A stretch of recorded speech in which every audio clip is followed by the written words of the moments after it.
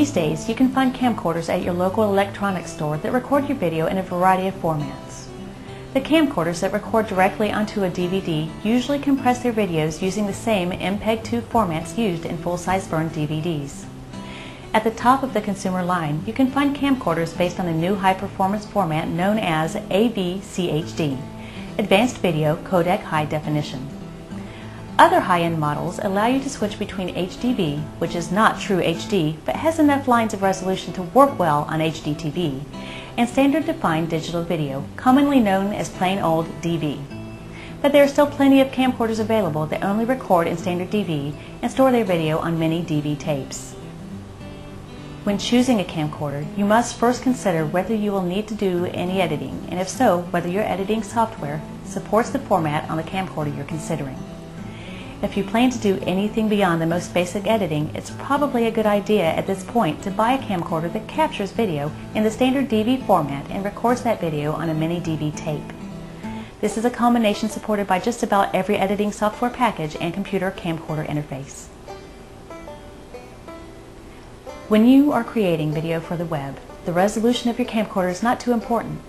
The compression necessary to produce efficient web video will limit the resolution of that video more than your camcorder will.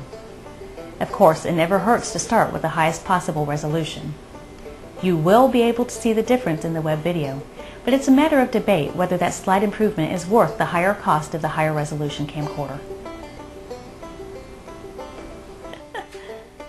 The real weak point in consumer camcorders lies in their audio capabilities. The combination of a built-in microphone, which might be far away from your subject, and the consumer camcorder's automatic control of the microphone's recording level, auto gain control or AGC, is a recipe for disaster. During periods when the audio you want to capture is absent, the AGC will boost the recording level very high, looking for some sound to record. Invariably, the only sound to record is background noise and the sound of your camcorder's motor. Here's an example of audio recorded with automatic control of the audio level. Some camcorders have a jack for an external microphone. Adding an external microphone will help, but you will still encounter the problems created by the AGC. Many of the more expensive prosumer camcorders allow you to switch to manual control of the audio recording level. One final audio option for the ambitious video producer.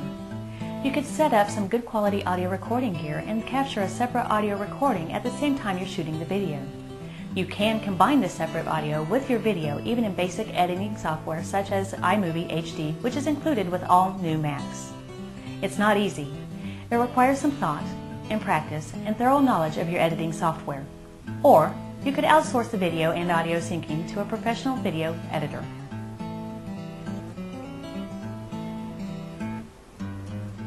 So, if you can find a camcorder with an external microphone jack, manual control of audio recording levels, and using the standard DV format, you have an ideal camcorder for producing web video. Since this will most likely be one of the high-end prosumer models, you might want to consider shopping for a good used model. eBay is the obvious solution, but take extra care that your seller has a solid reputation.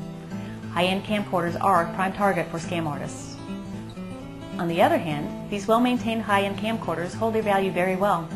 You might even be able to buy one, use it for a year, and then sell it for the same price you originally paid.